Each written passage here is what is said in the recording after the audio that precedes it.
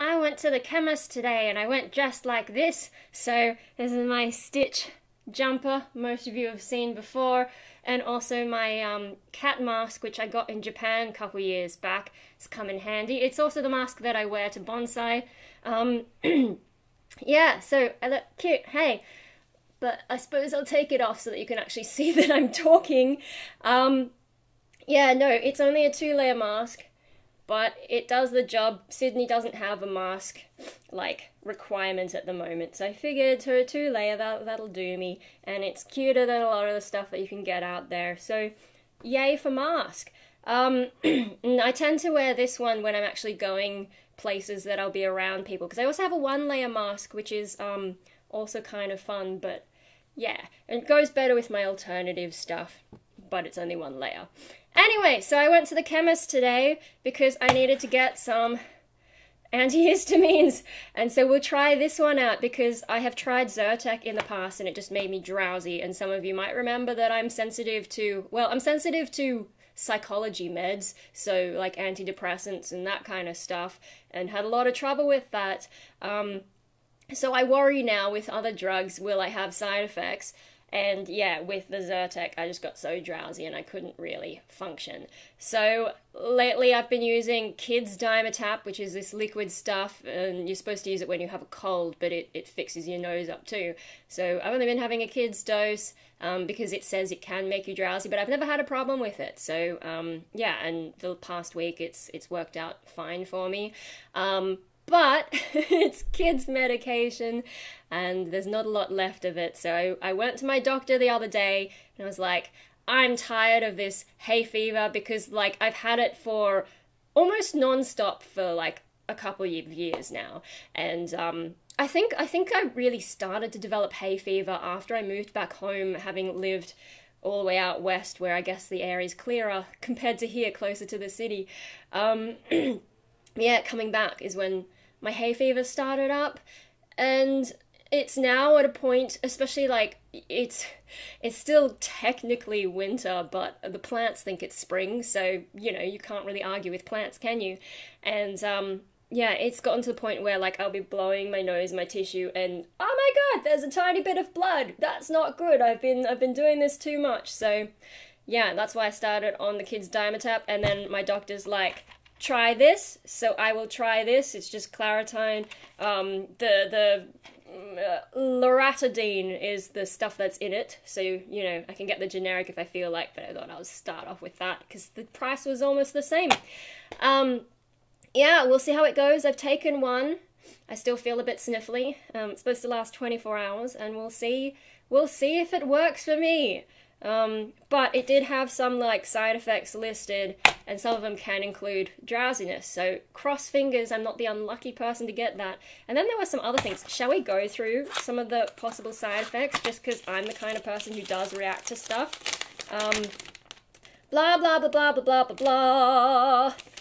Okay, so the more concerning ones that you should see a doctor or whoever for is hair loss or rapid heart rate. Now, my heart rate, I'm not the fittest person, so my heart rate tends to be, well, I think most of the time it's okay, but sometimes I feel like it's higher than it should be.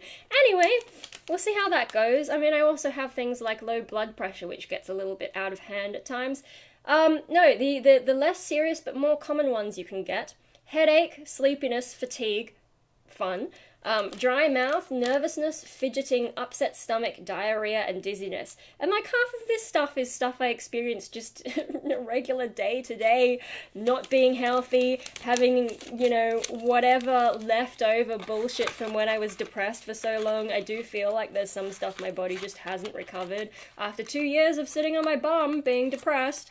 And then whatever, like depression, especially I had biological depression, which means like lots of brain chemical stuff going on, and God knows how it's rewired my brain because there are definitely things that changed. For example, I think I feel more empathy than I used to. I used to not have a lot of empathy, and then just like being able to care a bit more about people, but not a whole lot, just more than I used to, which was almost nothing previously. Anyway, those are my problems. Other things I bought today from the chemist. I got me a new hairbrush. I don't know anything about hairbrushes though. They had like a gazillion different ones, and I'm just like, let's choose the most normal looking one. So it's yeah, because my other hairbrush is starting to fall apart. And with this long tangly hair, I'm surprised it's lasted so long. Like the way the other hairbrush is structured, let me just get it for you. Hang on. And yes, there are still bits of my hair in here, so, you know, boo-hoo, that's the reality of having a lot of hair going onto your brush. But, so, I don't know how well you can see it on this, but there's a, no, you can't really. Can you see this wonky bristle, and then there's some bristles that have fallen out? And you see how, like, they're all on this, it's not really a fabric, but it's some kind of rubbery stuff. And they're all connected into that rubbery stuff. So what's happened is a little gash has opened up here, and they're all starting to fall out in a line.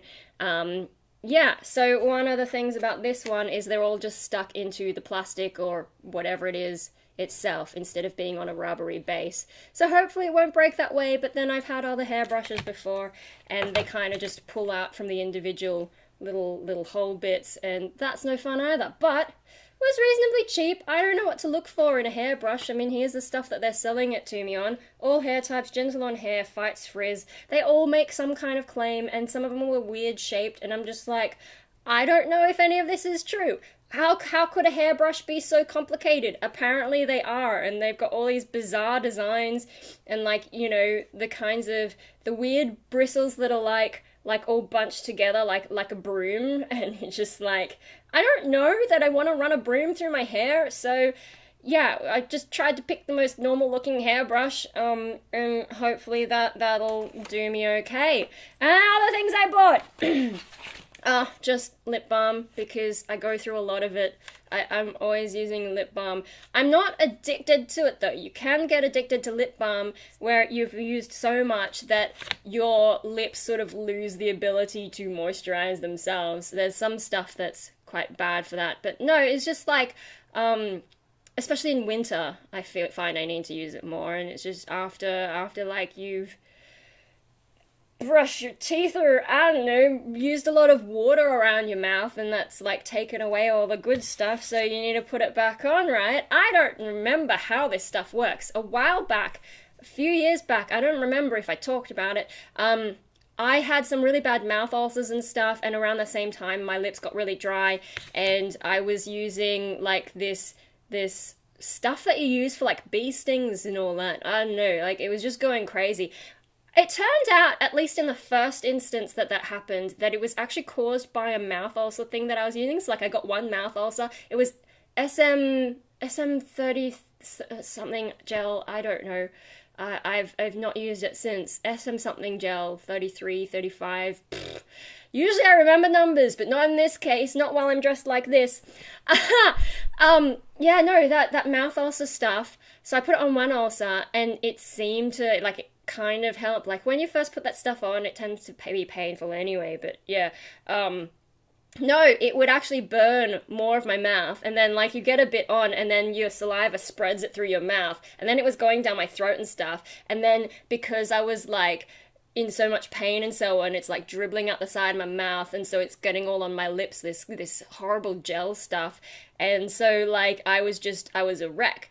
And yeah, I did talk about this. This is the time I was like, hey guys, how good is Sepicaine? I think anyway, that would have been in 2017 maybe, and then in 2018 I had something similar with the mouth ulcers, but my doctor tested me for mouth herpes in that case, and it turned out not to be that either.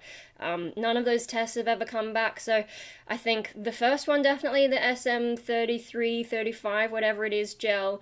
The second time, I don't know what that was about, but I had a whole bunch of mouth ulcers, and it was horrible. One of the times I had to take, like, steroids, maybe it was the first time, because it was just that bad. Like, I had so much pain, I couldn't eat or drink very easily, and they were like, if this goes on, you're gonna have to go to hospital. So I was like, right, I will try harder, I will do all the, like, Sepicaine numbing mouthwash stuff, and I will try and drink more and steroids and not use that gel. The gel that I use now is called Medigel, and it's amazing, and you can use it as many times as you want. Some of the other stuff that I've tried, you do have to, like, wait a couple of hours before you can use it, but often with those mouth ulcers, they hurt pretty soon after. So Medigel, I think you only have to wait like 20 minutes and then you can put it on again, and like you can just keep going with that, and it's great.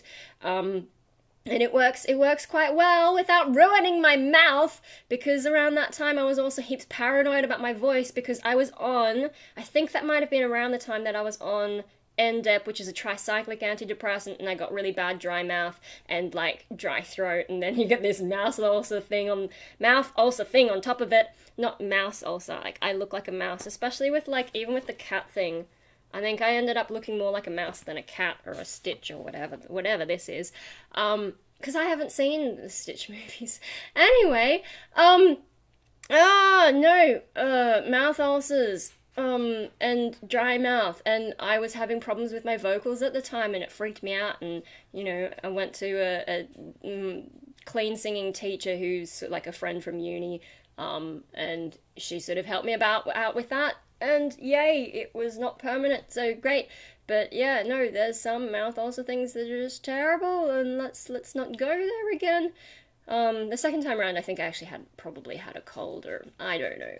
Who knows why mouth ulcers happen? Like, sometimes it's my own fault. Like, I've bitten the side of my mouth, or I've eaten something that I maybe was a bit harsh, or like, you know, if I've had a really hot udon and didn't wait for it to cool down, and then I get like little burnt bits in the top of my mouth, and there you go, mouth ulcers or whatever.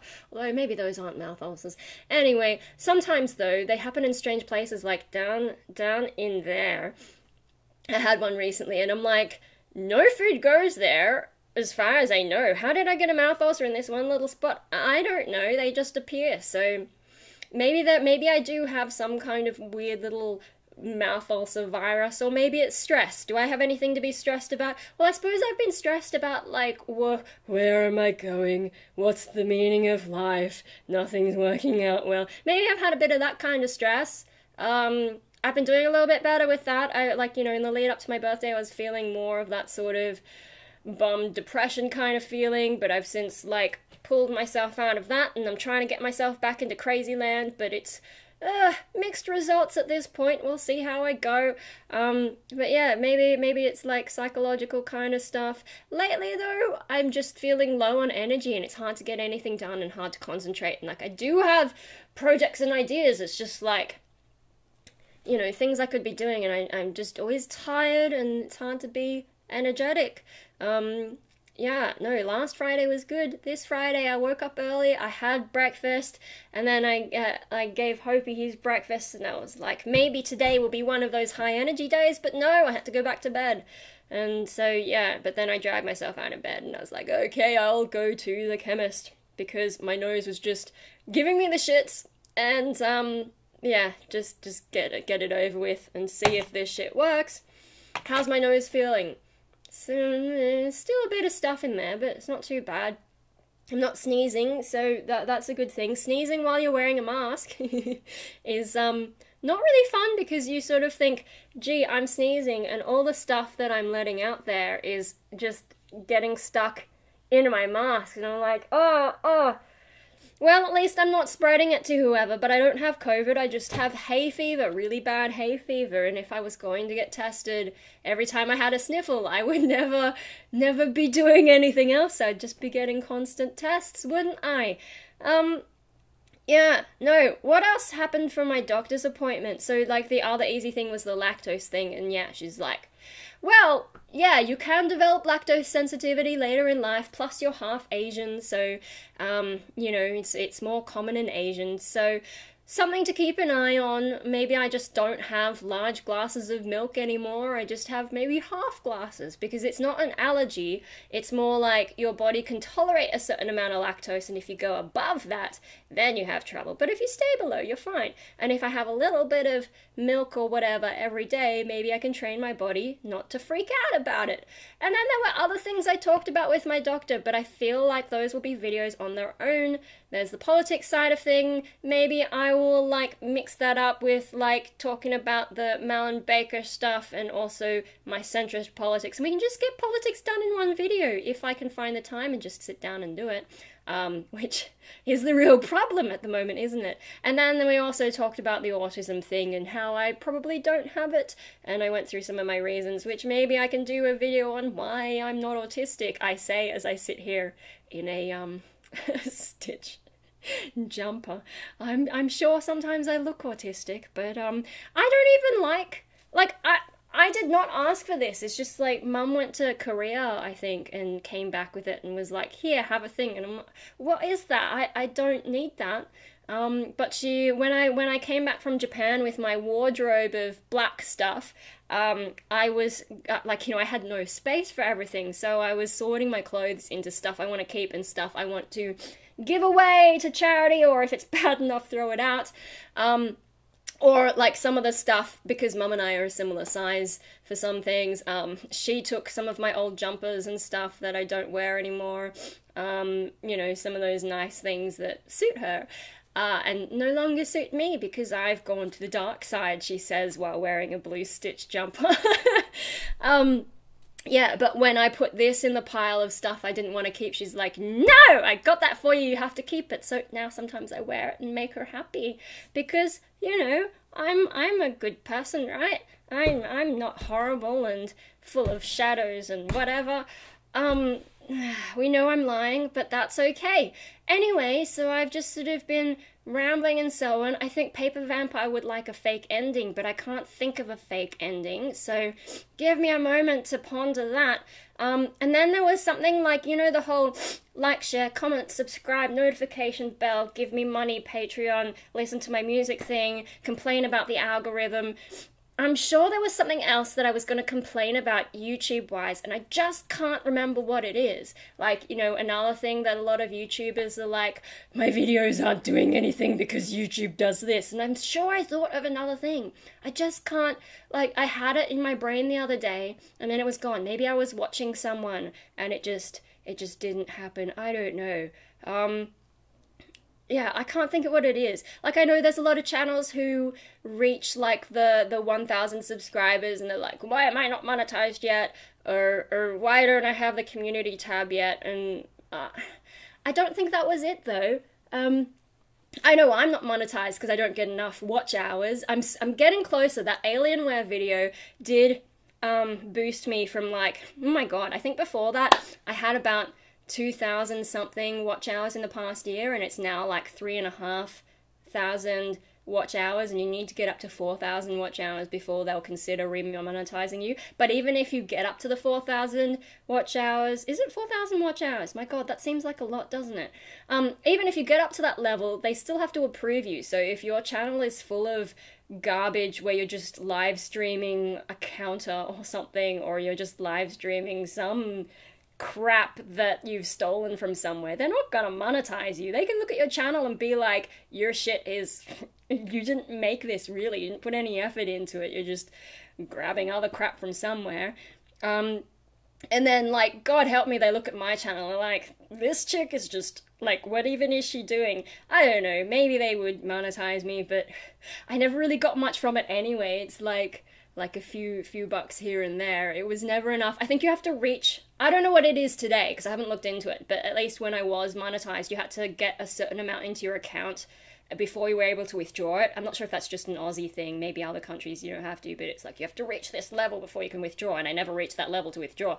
Although the other problem is when I did have ads, I don't like those ones that are 5 seconds and then you can skip it. I just have the little pop-up ones at the bottom, which I guess means you don't get as much money either, but whatever, Patreon's been heaps better because, for one thing, you actually get a solid amount and you get it straight away and people are supporting you, and then you can have your little club where you can share little stuff that you don't really, you want to get it out there, but you also don't want everyone to see. It's a bit like what I do with my books, right? When I release my poetry books, I don't release them in digital form. I only release them in the paperback form, and that's because, yes, I want that stuff out there, but I don't want just anyone getting it, and I don't want it like being shared around and stuff because I'm kind of like insecure, and there's a lot of personal stuff, and there's so much of my life in it, especially like when I was going through that phase of writing so many poems. It's like all my life and all my thoughts and all that stuff. Even though I've disguised things in artistic sort of language, you can still sort of figure out some of the things I'm going through. And then also some of it is more explicit, like, you know, upfront, not hidden in crazy language. So I still feel insecure about so many of the things that I've been through. Yeah, so I released it as paperback because then you have to buy something physical and then you have to actually read it like a proper book, and more people won't buy it. I know with like digital I could just like raise the price to something insane, but I don't want my books in that form.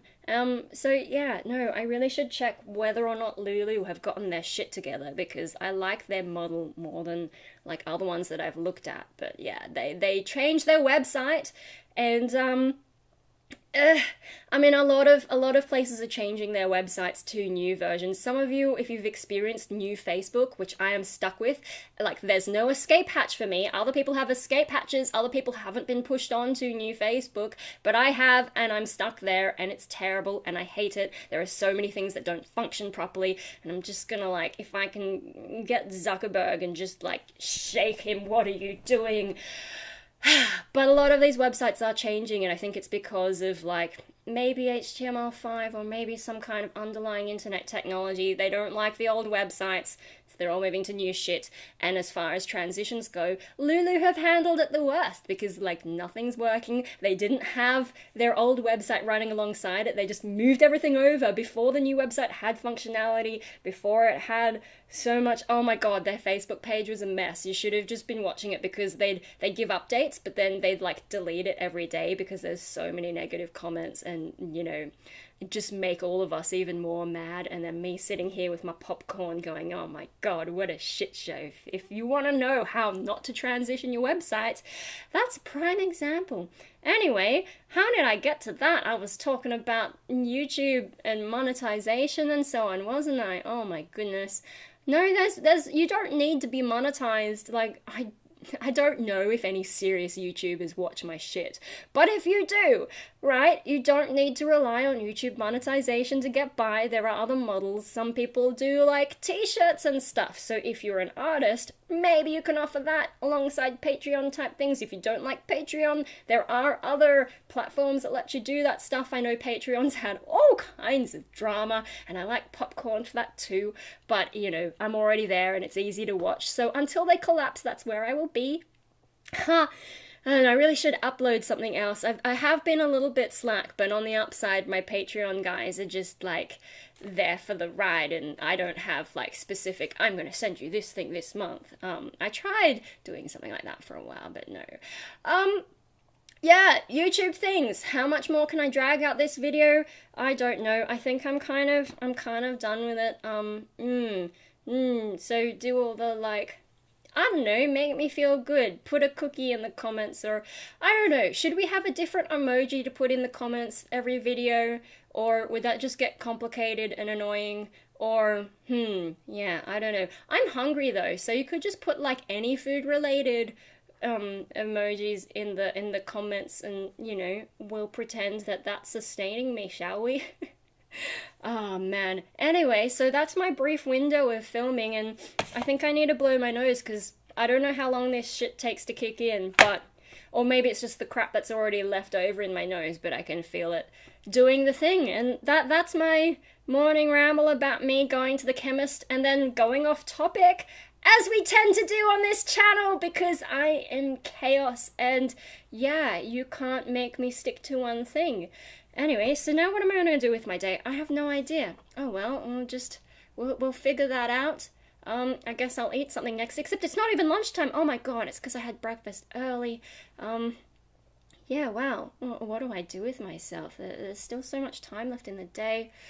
Oh, did I have a list of projects? Probably, but then, like, even when I have a to-do list, I'm just like, yeah, but I don't feel like it. Oh well!